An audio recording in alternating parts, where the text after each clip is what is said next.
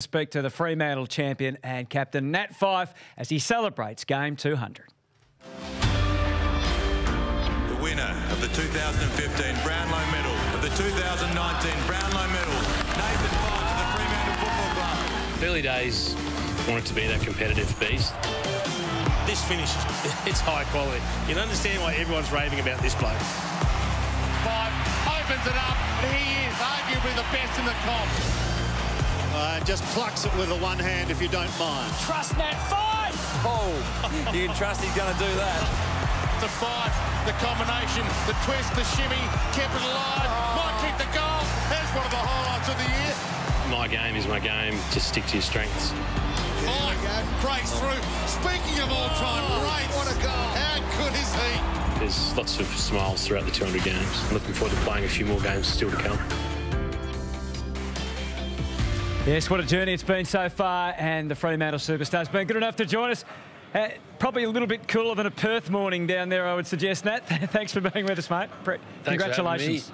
Thank you. Yeah, it's pretty chilly down here. We played in Melbourne last week in similar type icing conditions, so the boys have acclimatised. Obviously, when you won the Brownlow medal, you had to tell your story, a bit your football story and your life story. As you've reached 200, have you looked back, have you thought of anything more along the journey that you haven't previously reflected on? Not really. I've been fortunate enough, as you mentioned, to have a couple of opportunities to share my journey and really thank the people that have been a big part of it along the way. And I feel like over 12 years, my game, my leadership has evolved. And now sitting here as a 200-game player, I feel like I'm ready to embark on the next chapter of my career. So is that the main part of that next chapter, the leading, which you've already been doing, but just getting that right and trying to get that ultimate prize?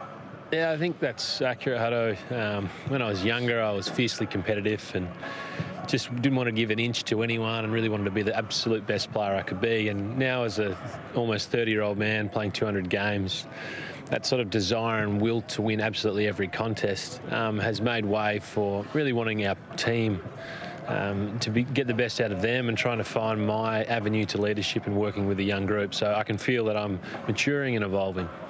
The quality of the 200 games has been frightening, Nathan. A fantastic effort, well done, and congratulations today. Is there a game that you look back on and say, that was my favourite game to play? You played so many high-quality games, but was there one?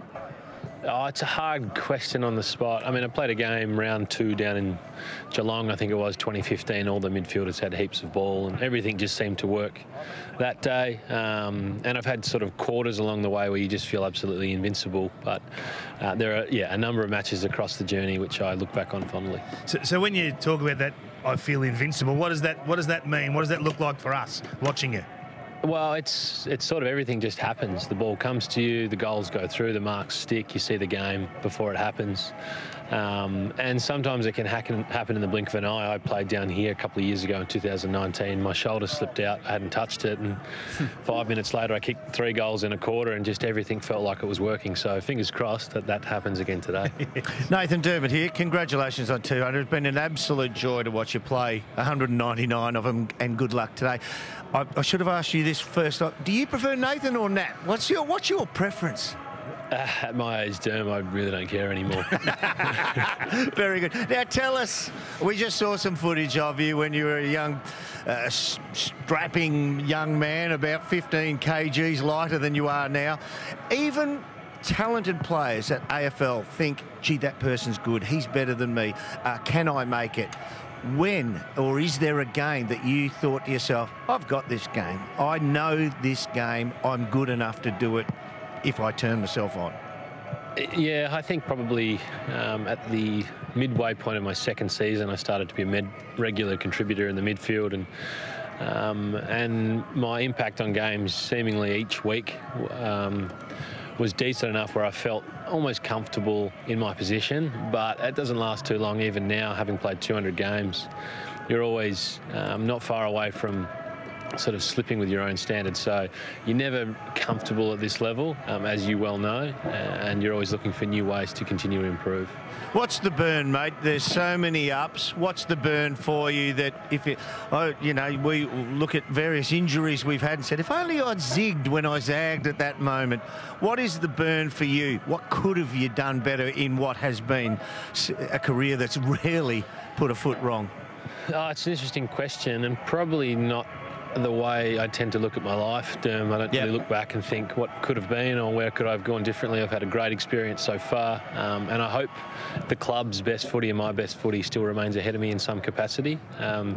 And sitting here as a 200-game player, I have nothing but fond memories of my career. So 200 games, and honestly, when I'm just going on personally, when I got to 200, I thought, I've got about 15 left in me, and I actually could count it. Turned out to be 10. Yeah, it turned out to be 11 more.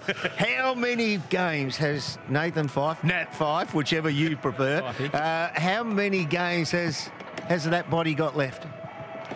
Yeah, I just spoke to Joel Corey. I said, when you got to 200, what did you think? And he played 270. And he said every game after 200 was a bonus. And I thought it was a really good answer. So sitting here with a few ailments and a winter rig, I suppose I'd call it. I don't know. I'd love to get to 250 and beyond. But at this stage, we'll try and finish this season and see where it leads us. Awesome. They've had to set aside 10 minutes in the rooms. By the look of it, they're going to do a promotion, like a little video to celebrate your 200 games. It could go for a while, Nathan. Let's see. It'll be great viewing, I reckon. You have played like a pounding midfielder. How we know about the injuries, the shoulder. How has the body sustained that? I mean, your impact when you just belt into bodies, and that's been one of the brilliant things you go. How has that physically taken its toll on that rig? Yeah, it's not.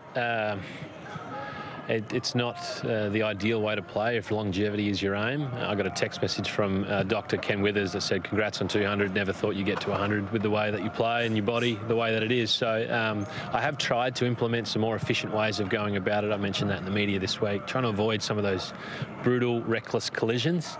But it just doesn't seem to work for me. I always find myself at the bottom of packs and involved in fairly heavy contacts. At this stage, I'm still standing on my 2 feet and pretty happy to be out here playing today. Good on you, mate. No point in being a sheepdog after 200. Stay in the middle of the pack, mate. Don't skirt around the edges. I think he's probably right in that regard. I think. Hey, Nat, congratulations again. A fantastic career so far. Good luck this afternoon and from here on in. Awesome, mate. Well done. Thanks very much, gents. Nat Fyfe, game number 200. Do you remember the game he's talking about, the Dangerfield Fyfe game? Yeah. So these are the numbers, That was the most incredible night. I had a close look. So Fyfe got the 3 votes, Dangerfield got 2. Paddy had 38, 1 goals, 1, 9 clearances, 6 insides. Fyfe had 40, 1 goal, 1, 14 clearances, 10 inside 50s. It was unbelievable. And mid-20s contested. 26. He's given us so much, a couple of Brownlows, and I wonder where he can lead the Dockers this afternoon and for the rest of the season. Ben McAvoy, who'll be opposed to him, will join us next.